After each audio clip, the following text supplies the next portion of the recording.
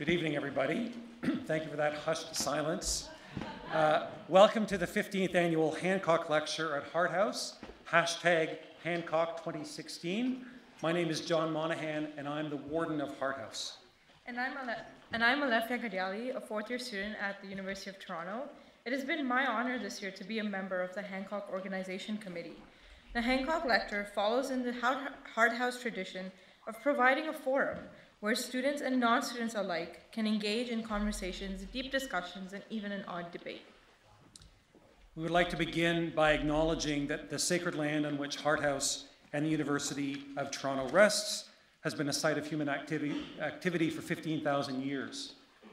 This land is the territory of the Huron-Wendat and Petun First Nations, the Seneca, and most recently the Mississaugas of the Credit River. The territory was the subject of the Dish with One Spoon Wampum Belt Covenant, an agreement between the Iroquois Confederacy and Confederacy of the Ojibwe and allied nations to peaceably share and care for the resources around the Great Lakes. Today, the meeting place of Toronto is still the home to many Indigenous people from across Turtle Island, and we are grateful to have this opportunity to work in the community on this territory.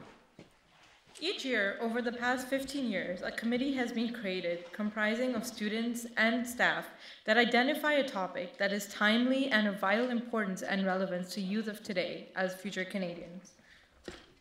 This year, our committee convened at the height of last year's federal elections campaign. This probably influenced our unanimous decision for this year's topic. We hope to grapple with the question on how race, religion, and other key aspects of Canadian identity intersect in often troubling ways with our policy approaches to public security. We think this is an essential topic, and one that is very close to my heart, because immediately before I joined Hart House as warden 6 months ago, I was the executive director of a small think and do tank called the Mosaic Institute that does a lot of work on the relationship between broad-based, meaningful inclusion and healthier, safer societies. And it was in that role that I first met and worked with this year's Hancock lecturer, Azeezah Kanji. And so I couldn't be more excited on a personal note that she has accepted our invitation for this evening. Azeezah joins a distinguished roster of activists and artists, policymakers, and other emerging thought leaders who have delivered the Hancock Lecture over the years. The range and breadth of topics that have been addressed at this podium hints at the exciting opportunity that we have for Hart House to be an ever more inclusive place for the respectful exchange of ideas, the convergence of communities, and the navigation of difference. The Hancock Lecture is always an important event in the annual Hart House calendar, but even more so tonight as we celebrate our 15th anniversary. For a decade and a half, we have come together on evenings such as this to explore big ideas and engage in healthy and constructive dialogue. First launched in 2001, the Hart House Lecture was renamed the Hancock Lecture in 2007 to commemorate and honor the end of Margaret Hancock's 10-year tenureship as a warden of Hart House. Margaret Hancock has, over the past 30 years, made an indelible difference in the lives of both Canadians and peoples of the Global South through her work as a frontline social justice advocate, a community educator, and an international development practitioner and educator. Since 2007, she has been the Chief Executive Officer of Family Service Toronto, one of the nation's largest and most respected social service agencies.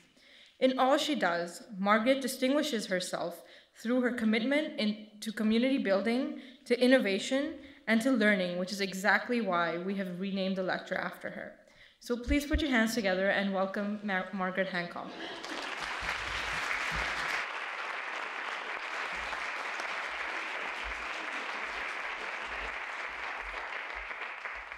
Hi, everybody.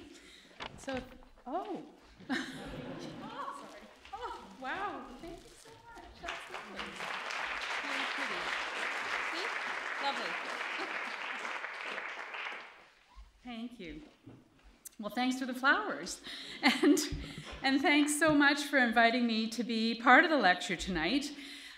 Creating this lecture with students each year remains a highlight for me of my 10 years as warden of Hart House, and I'm absolutely delighted to see that it still resonates with students today. John asked me to share with you some of the vision and experience of the creation of the Hart House Lecture, and I can hear from John and Alefia's introduction that it still lives in the way that we hoped it would. When two dynamic students, Peter McLeod and Mike Morgan, dropped by my office one day 15 years ago to float their idea of an annual lecture, I must admit that my first thoughts were doubtful ones. Do we really need another lecture? And how could this one distinguish itself? But Mike and Peter quickly extinguished my doubts and replaced them with enthusiasm for their concept. Organized by students, the lecture would inspire debate about visions of our place in the world and create a public conversation with young people about issues related to personal and collective identity, as well as the responsibilities of active citizenship. We hoped to engage the wider community in a discussion about ourselves as individuals and as a country. For Hart House, the gathering place for the University of Toronto and the historic home for debate, discussion, and dissent, the lecture would be a fitting medium through which the House could nurture civic leadership and participation. We hoped that the lecture series would come to occupy a sort of middle space, bridging the interests of students who would coordinate the series with the public good. We wanted to expand the capacity of Canadians to create a vibrant, supple, and imaginative nation. We aspired to present lectures which would create more questions than they addressed and draw us into a process of public listening to discover and explore significant ideas as a community. It was the start of the new millennium then, and we wanted to reanimate the public sphere. We had a few aspirations. Equally important to the vision for the lecture was the idea that the lecture would feature emerging thinkers, people who are flying a little under the radar for now, seminal voices who are first and foremost of interest to young people. Each autumn, I would invite students interested in creating the lecture to gather one morning every week, and it was at 8 a.m., that was their choice, and we would work our way through a process to identify that year's lecturer. The students then contacted the lecturer, worked with them on the content of the lecture, the production of the accompanying book, the artwork for the series, the complementary programming and broadcasting on CBC's Ideas program, all the publicity and all the logistics. The party afterwards in the warden's apartment was a peak moment in the Hart House year and a real celebration of the monumental accomplishment of the students. Whenever you create an event, you always worry whether anyone will come. The first several lectures were held in the Great Hall, and we arranged seating for 500 people. Each year, the hall was filled to overflowing. The students were over the moon, and the evenings had a special magic. Our first lecturer was Pico Iyer, author of The Global Soul, whose lecture contemplated imagining Canada, an outsider's hope for a global future. The moderator for the Q&A, almost an equally important choice as the lecturer every time, was Ken Wiwa, the Nigerian journalist whose father, Ken Saro-Wiwa, was executed by the Nigerian government for his activism in leading a nonviolent campaign against environmental degradation of the land and waters of Ogoniland by the operations of the multinational petroleum industry, especially the Royal Dutch Shell Company. The combination of Pico and Ken was electrifying, just as I am sure the combination of Azeezah Kanji and Desmond Cole will be tonight. So let's get to the introductions for the 2016 Hancock Lecture. The topic. So this year, as you heard, students have identified the racialization of public security policies as an urgent concern, a practice that creates very different experiences for different Canadians and that may be in tension with the very mythologies about Canada that we purport to be defending through our implementation of these policies. We Canadians like to think of ourselves as comprising a welcoming and inclusive nation, yet our history relays a darker story, from the genocide of Indigenous peoples and the internment of Japanese Canadians to the recent debate over the wearing of the niqab in citizenship ceremonies. So we wonder, what will happen under our new federal government? What will its sunny ways actually entail, and will Canadians be safer as a result? Here to speak on the subject is Azeezah Kanji, a program coordinator at Noor Cultural Centre. Azeezah is a writer, activist, and a legal scholar who received her JD from U of T's Faculty of Law, and she also holds an LLM specializing in Islamic law from the School of Oriental and African Studies at the University of London. She's a frequent contributor to Canadian media, including the National Post, Toronto Star, and Rabble, regarding national security, multiculturalism, and Muslims in Canada. Immediately following the lecture, Azeezah will be joined on stage for a discussion and a Q&A moderated by Desmond Cole, an activist, author, and award-winning freelance journalist. He's a weekly columnist with the Toronto Star, and his writing has also appeared in the Torontoist, the Walrus, Now Magazine, Vice, and Ethnic Isle, and Toronto Life, most recently. Desmond also hosts a radio program every Sunday afternoon on News Talk 1010 and co-hosts a podcast on Canadian politics called Canada Land Commons. We're very pleased to welcome Desmond and Azeezah to Hart House, and we very much look forward to an engaging discussion. So it's my distinct pleasure to welcome to the podium the 2016 Hancock Lecturer, Azeezah Kanji. Good evening. Assalamu alaikum. Greetings of peace. I want to begin by expressing my gratitude to Margaret Hancock. Thank you, Margaret, for establishing this valuable platform, this lecture named in your honor, for discussing issues of national concern in greater depth than is often permitted by our very short media cycle. I am so deeply honored to have been invited to deliver this year's lecture. Thank you, John Monahan and the Hancock Lecture team at Hart House, including the student members of the Hancock Lecture Organizing Committee, Zoe Dill and Cynthia Nevins from the Hart House Programs Department, the Hart House Theater staff, Doug Floyd, Brian Campbell, and the rest of the theater team, Virginia Isse, Andy Vatiliottu, and the rest of the Hart House Communications team, Paul Templin, Aaron Moore, and their colleagues at the Hart House Meetings and Events Department, Emma Arpe Robertson at the Warden's Office, and Ken Stoar and the crew at CIUT Radio. Thank you for your tremendous hard work in organizing the lecture and related programming, and for your desire to address the issue of the racialization of national security and citizenship in Canada, a topic of high stakes and high visibility, but around which it is often difficult to have truly critical conversation. This is a conversation that I hope we will have tonight and on many more occasions after this night. And so thank you to all of you for your interest and for your engagement and for bringing your presence and your wisdom and your experiences to this theater tonight. I'm excited to hear from you and to learn from you in the discussion following the talk. And finally, I want to thank our former Prime Minister, Stephen Harper. Perhaps this expression of gratitude seems unexpected or counterintuitive, but I want to thank Stephen Harper for waging an election campaign that made very visible a particularly obvious form of Islamophobia in Canadian society. Harper's demonization of women who wear the niqab as threats to Canada, so that protecting liberal Canadian values supposedly required the extremely illiberal move of banning veiled women from citizenship ceremonies.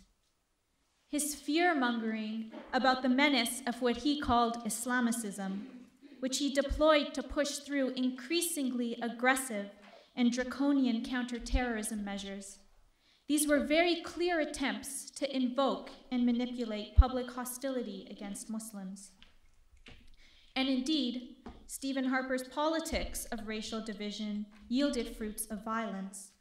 Attacks on women wearing niqab and hijab were front-page news, the latest stage in a longer-term trajectory of increasing violence against Muslims in Canada, as documented in Statistics Canada data. Even normally right-wing commentators who tend to deny or discount the existence of structural racism in this country, Even they acknowledged that Canada had an Islamophobia problem during the last election. However, as Professor Deepa Kumar, author of Islamophobia and the Politics of Empire, points out, anti-Muslim racism is about more than just hate crimes, is about more than just individual opinions, even if they are the ones held by the Prime Minister, and more than just isolated explosions of animus against Muslims or people confused for Muslims. Professor Kumar writes about the American context, quote, "No doubt, Muslims and those who look Muslim endure constant microaggressions, which collectively cause psychological trauma and have impacts on their health and well-being.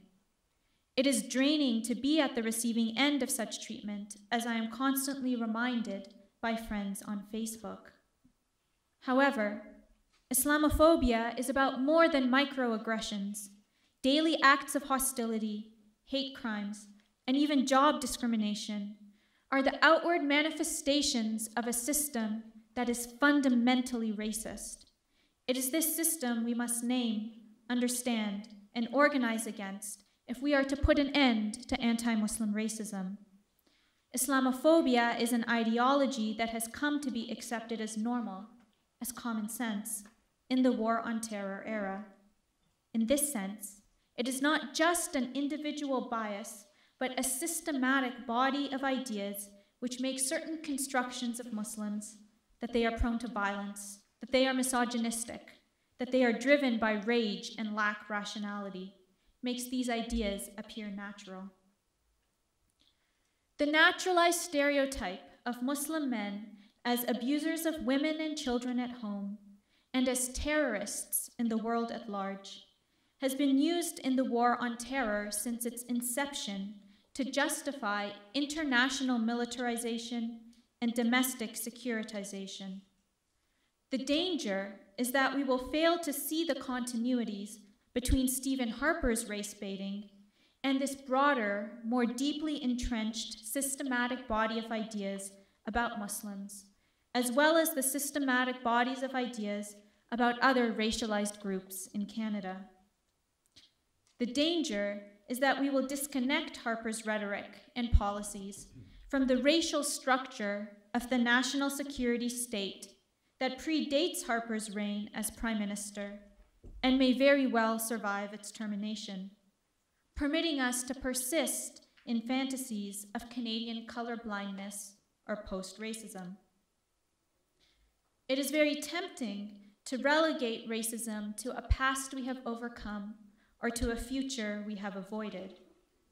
It is too easy to project racism onto other times or onto other people, onto those like Stephen Harper or Donald Trump, who ostentatiously brandish Islamophobia as a political weapon.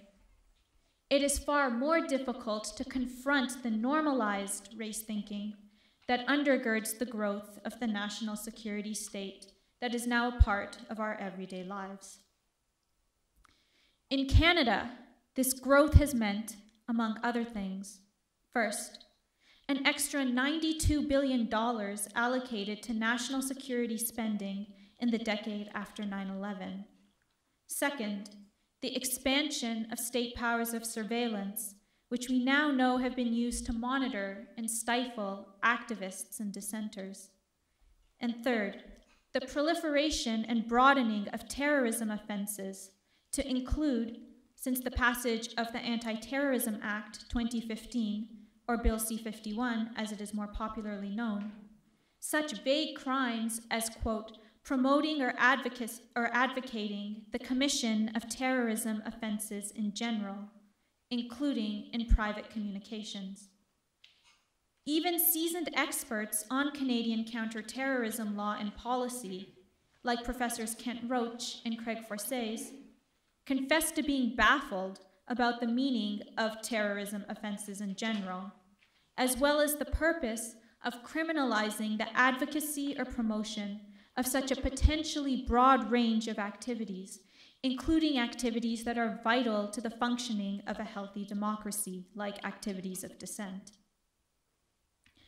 The human costs of post-9/11 counterterrorism practices under both liberal and conservative governments are apparent in myriad personal stories of rights abused and freedoms curtailed in the name of Canada's security.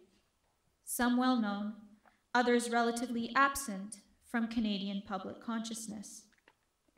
For Muslim men wrongfully smeared as terrorists by the Canadian government, being targeted in the war on terror has quite literally been a terrifying experience. Included on this list of victims made profoundly insecure for the sake of Canadian security are Maher Arar, Ahmed Abu al-Mati, Abdullah al-Malki, and Muayyad Nuruddin, who were secretly imprisoned and tortured in Syria and also in Egypt in the case of Ahmed al-Mati, with what the United Nations Committee Against Torture has condemned as complicity by Canadian governmental agencies. For example, Canadian agents sent questions for the torturers to use during their interrogations. While Maher Arar has received compensation from the government for his ordeal, the rest continue to fight lengthy legal battles against the government for recompense. And as the Toronto Star reported on Saturday, the Liberal government has adopted the former Conservative government's legal opposition to al-Mati, al-Malki, and Nuruddin's claims for apology and compensation, even though they voted in favor of their cause while they were in opposition. On this list of victims of security is Abu Sufyan Abdurazik, who was stranded in Sudan for 6 years, where he was detained, interrogated, and tortured, while successive Canadian governments actively thwarted his efforts to exercise a fundamental charter right and return home to Canada. There is Benamar Banata, who arrived in Canada as a refugee claimant from Algeria, only to be illegally transferred to the United States the day after 9/11 and imprisoned for 5 years in conditions described by a United Nations working group as torture. There are the Secret Trial 5, Mohammed Mahjoub, Mahmoud Jabala, Mohammed Harkat, Hassan Amre, and Adil Sharkawi, who were indefinitely detained as threats to national security without charge and on the strength of secret evidence which they were not permitted to see under Canada's security certificate regime. Mohammed Harkat is currently facing deportation to possible torture in Syria under the security certificate. And there are the many other, less public but still damaging, occasions on which Muslim men and Muslim women have been represented as un-Canadian or anti-Canadian or a danger to Canada, in the media and in government reports, in airports and at borders. Canadian-born, perhaps, but not really Canadian. We must ask ourselves, how has the turbaned, bearded Muslim man become the paradigmatic figure of the terrorist, even though, according to internal CSIS documents recently described in the Toronto Star, right-wing and white supremacist violence is actually a greater security threat than violence by Muslims? Why do Canadian government reports insist that Muslims have been responsible for the majority of terrorist attacks in Europe and North America, even though American studies indicate that more people have been killed by right-wing and white supremacist political violence than by Muslims, and even though reports from Europol, the European policing agency, hardly an arm of the supposed global Muslim jihad seeking to lull you all into a false sense of complacency, even though reports from Europol demonstrate that since 9/11, Muslims have been responsible for only a tiny percentage of political violence on that continent. Why is the Boston Marathon bombing memorialized as a terroristic assault on the West, including on Canadian news, which marked the 1-year anniversary of the attack with extensive coverage, while the most fatal act of violence that occurred that year in the United States, the shooting in the Washington Navy Yard by Aaron Alexis, which killed 12, is largely forgotten if it was even accorded any attention in the first place? Why were the 2 Muslim men who plotted to blow up a Via Rail train labeled terrorists, while the non-Muslims who planned a mass shooting in Halifax on Valentine's Day were not described as terrorists by then Justice Minister Peter MacKay, but rather as murderous misfits whose supposed lack of a cultural motivation saved them from the stigma of being known as terrorists, as enemies of the nation. Out of the fabric of violence enveloping our world, how do we pick out certain threads and know that they deserve to be called terrorism? Barbaric acts antithetical to humanity and to civilization, even while other massive projects of violence are represented as exercises on behalf of humanity and civilization. And we must also ask ourselves, who is the nation protected by national security? On the surface, the answer to this question may appear obvious. The nation is Canada, eh? But the simple conflation of the nation with the borders of the Canadian state is complicated by the racial politics of the War on Terror. On the one hand, our sense of national identification in the War on Terror exceeds the territorial limitations of the state, so that we feel our security is bound up with the security of those in other countries of the so-called West, the United States or France, for example. The sense of identification is manifest in hashtags like Je suis Charlie or Pray for Paris. Identification which was conspicuously absent for victims of bombings in Beirut or Istanbul or Kunduz, or so many other places populated with people who are not considered us, but them. On the other hand, not all individuals and communities within Canada are included in the imagined community of the nation and its national security.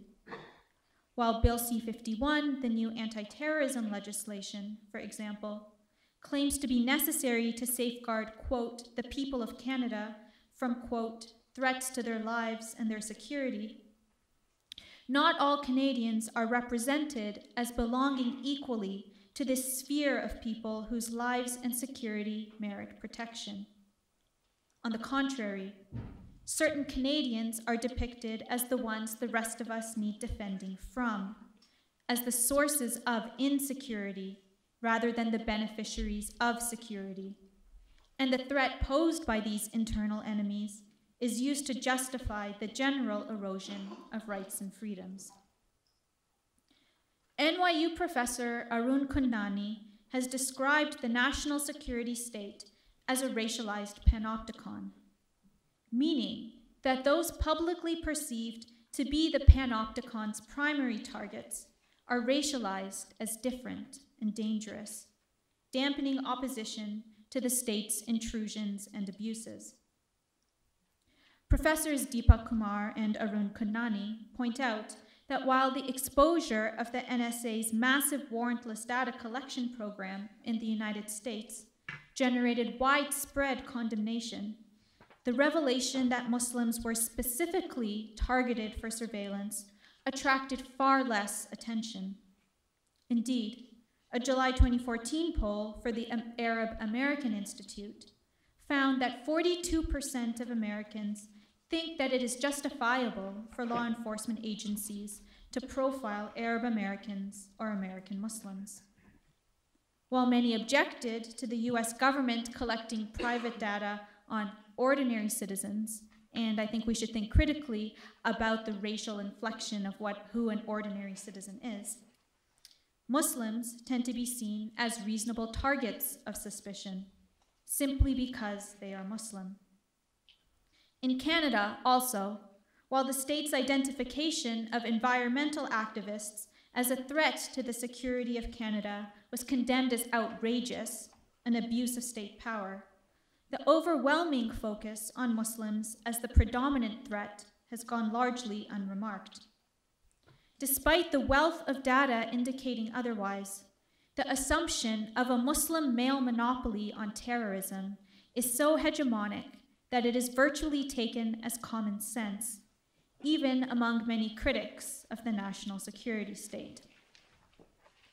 And as counterterrorism moves from punishing acts of violence that have already been executed towards preventing terrorism that hasn't been committed yet, from crime to pre-crime, the state's attention shifts increasingly from examining what people have actually done towards scrutinizing who people are and what's in their heads and who they know. Ideas about race infuse seemingly mundane actions with an aura of danger.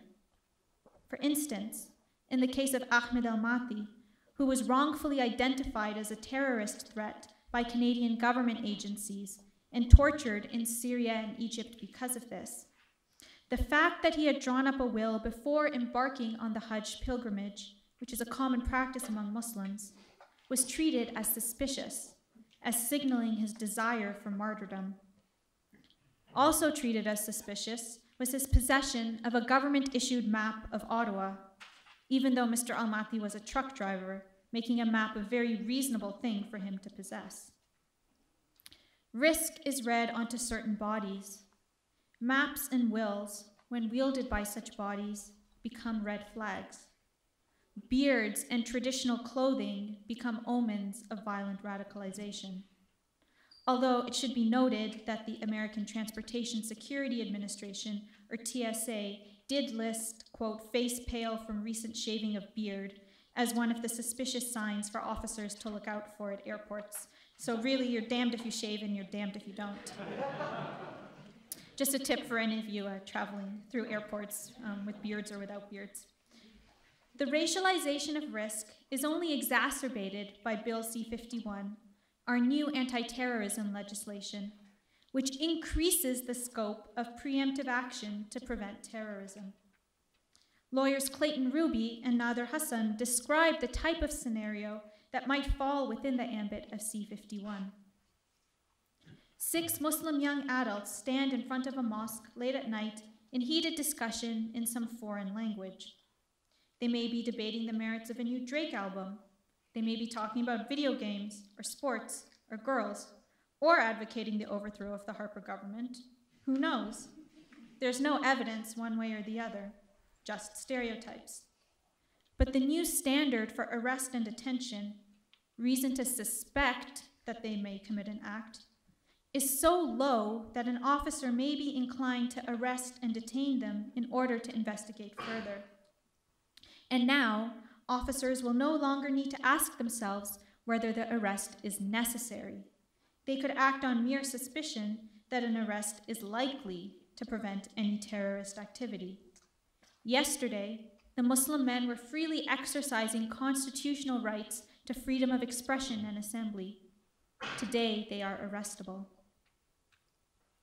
The construction of certain racialized groups as dangerous to the nation, in Canada perhaps, but not truly of Canada, draws on longer histories of nation-making through racial exclusion and securitization. As Professor Sunera Thobani demonstrates in her excellent book, Exalted Subjects, Studies in the Making of Race and Nation in Canada, Canadian national identity was produced through the exaltation of the white Canadian subject, as against, first, the non-preferred race, that is, non-white, immigrant, who was marked for exclusion and marginalization, and second, the Indian, who was marked for extermination, assimilation, and dispossession. Let us recall the acknowledgement of Indigenous territory at the beginning of this event. This land is the territory of the Huron-Wendat and the Petun First Nations, the Seneca, and most recently, the Mississaugas of the Credit River. Let us hold in our minds this recognition of the settler colonial foundations of the Canadian state, and consider seriously its implications for how we understand current discourses of national security. If, as the eminent scholar of settler colonialism, Patrick Wolfe, contends, settler colonialism is an enduring structure and not just a one-time event, if settler colonialism is a structure of the present and not just an event of the past, what is the significance of Canada's founding as a settler colonial state, predicated on the elimination of the land's indigenous nations and the exclusion and marginalization of non-European immigrants? What is the significance of this founding in understanding the current dynamics of counterterrorism in Canada? As philosopher Jacques Derrida observed, the violences involved in founding a political order are intimately connected to the violences involved in preserving it. How do the interconnected histories of violence against Canada's non-European others live on in our rhetorics and practices of national security, despite the official policy of multiculturalism, which has replaced the original project of building a white Canada? In his book, The Muslims Are Coming, ! Professor Kondani describes a very revealing poster he saw in a Texas restaurant while traveling through the United States, researching counterterrorism policy and its impacts on Muslim communities. The poster depicted a man in a turban being lynched, and the caption read, "Let's play cowboys and Iranians," with Iranians in all caps so you could really get the full force of the clever wordplay in effect there. Graphically superimposing the anti-Black racism of lynching upon the anti-Indigenous racism of settler colonialism, upon the anti-Muslim and anti-Arab and anti-Iranian racism of the War on Terror. In the poster, as in life, these multiple discourses of violence are intertwined, reinforcing and nourishing each other to construct the specter of racially different threat, of bodies that need to be violently eliminated or subjugated or deported or surveilled for the nation to be secure. The deep connections between the domestic violence of colonialism against Indigenous peoples and the external violence of war against Muslims and others are evident in the nomenclature employed by the American military, in the use of Geronimo as the code name for Osama bin Laden in the mission to assassinate him, Geronimo being an Apache leader who resisted the incursion of US and Mexican forces on tribal land, in the use of the term Indian country to describe enemy territory in the wars in Afghanistan and in Iraq, in the use of phrases like Black Hawk and Tomahawk as names for weaponry to be deployed on racialized bodies around the world. These connections are also manifest in legal discourse. Cornell law professor Aziz Rana traces the legal logic of the War on Terror to the American so-called frontier wars between American settlers and the land's indigenous peoples. The representation of indigenous peoples as barbaric others in those wars, justifying the suspension of the normal laws of war applying between civilized, that is, European nations, resembles current arguments for the suspension or reinterpretation of international humanitarian law in so-called asymmetrical conflicts with terrorists, permitting more extensive use of violence against them, with Guantanamo Bay being a particularly spectacular and well-known instance of this violence, but it's really a network of violence that is global. In Canada, the colonization of Indigenous nations and lands occurred primarily through the development of networks of surveillance and control, rather than through overt military violence, although the force of direct military intervention always remained available. Professor Keith Smith shows in his book, Liberalism, Surveillance, and Resistance, Indigenous Communities in Western Canada, how this disciplinary surveillance network, quote, operated to facilitate the expansion of Anglo-Canadian liberal capitalist values, structures, and interests as normal, natural, and beyond reproach. At the same time, it worked to exclude or restructure the economic, political, social, and spiritual tenets of Indigenous cultures.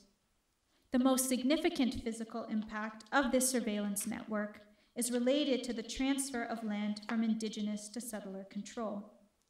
Preconceived notions of Indianness, reinforced by knowledge constructed through surveillance, served to justify the exclusion of Indigenous people from the right to own land and to equal participation in political structures.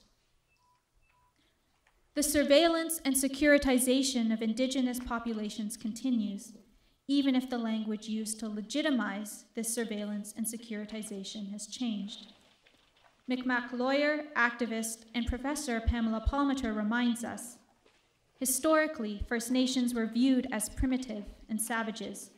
It is no longer acceptable to call us savages, so the new word is terrorist, a word used to justify a whole series of unjustified surveillance, enforcement, and military actions against our people.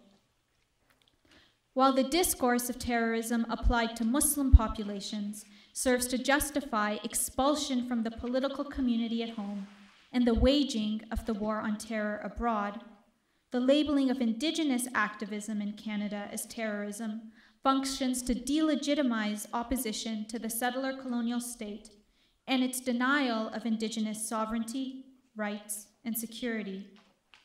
State efforts to suppress Indigenous resistance have frequently been conducted like military campaigns. At Elsipogtog First Nation in 2013, where anti-fracking protesters were met with 700 heavily armed RCMP officers, with pepper spray and with rubber bullets.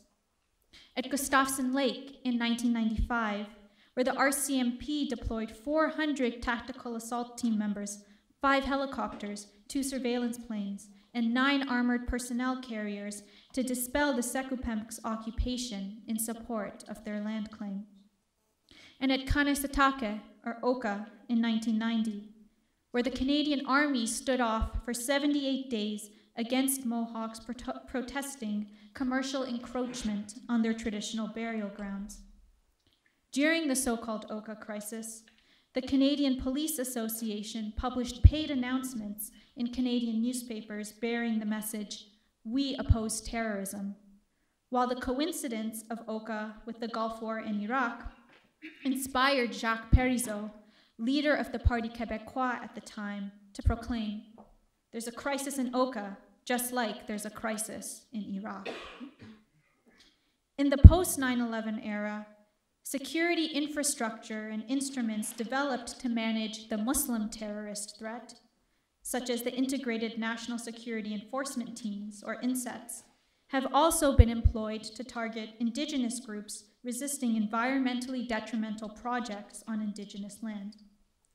And the stereotype of oil-producing states in the Middle East as supporters of terrorism is used by lobbyists promoting development of the Canadian tar sands as an ethical oil alternative to the terrorist oil of the Middle East, simultaneously demonizing Indigenous and environmental resistance to the tar sands and justifying militarism abroad and securitization at home.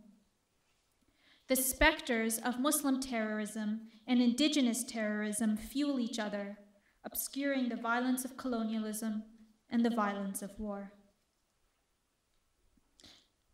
As I end, I want to acknowledge the incompleteness and inadequacy of what I have presented here to you tonight. I want to finish with some words about some of the things that I could not say words about in the main body of my talk, due both to limitations of time and structure and to the limitations of my own knowledge.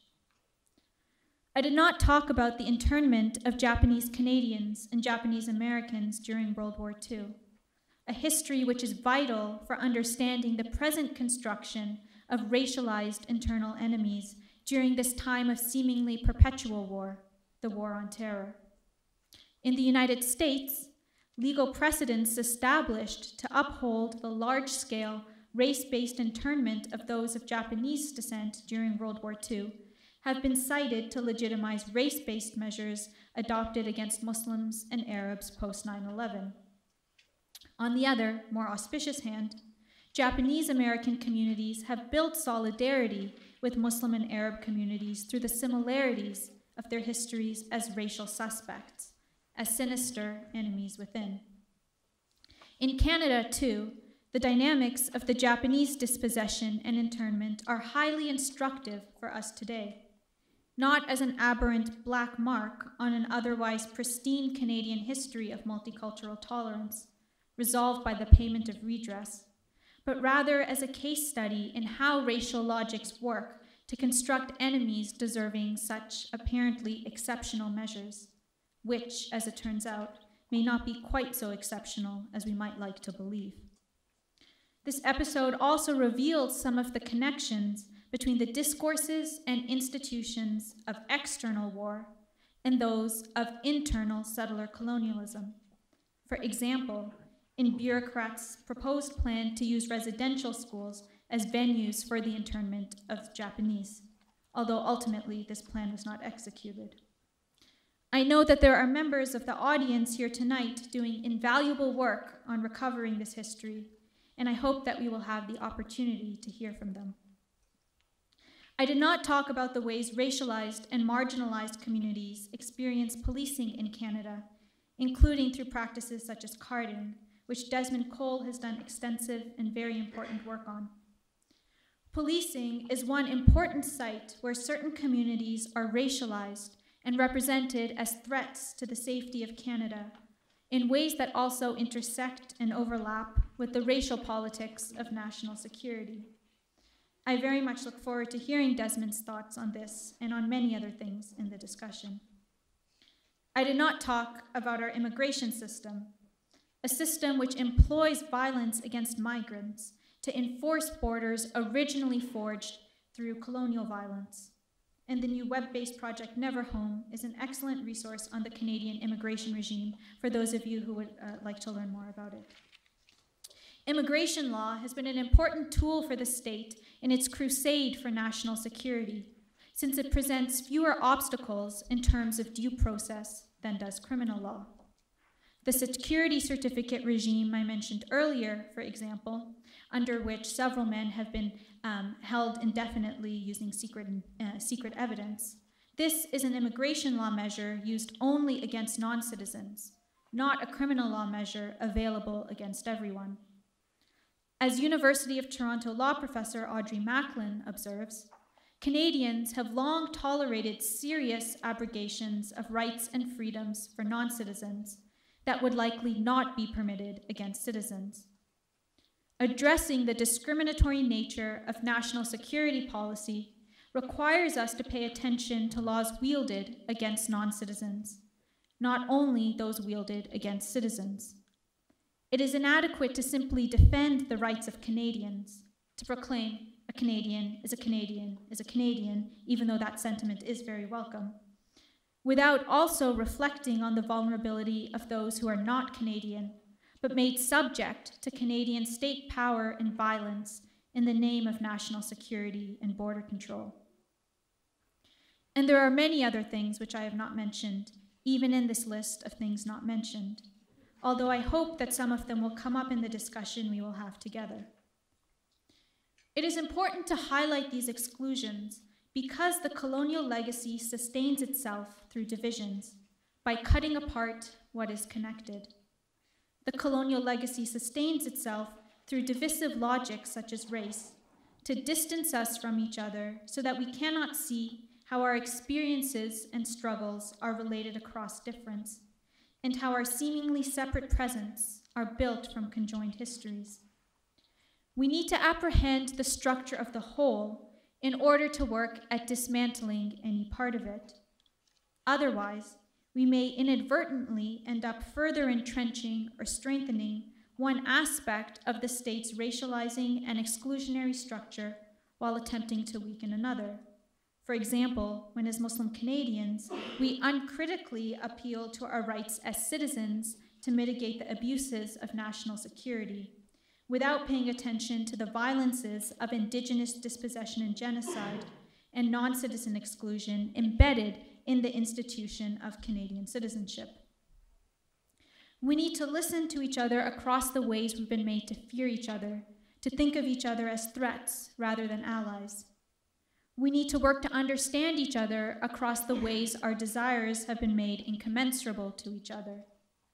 And we need to build solidarity across the ways we've been made complicit in each other's oppression and marginalization.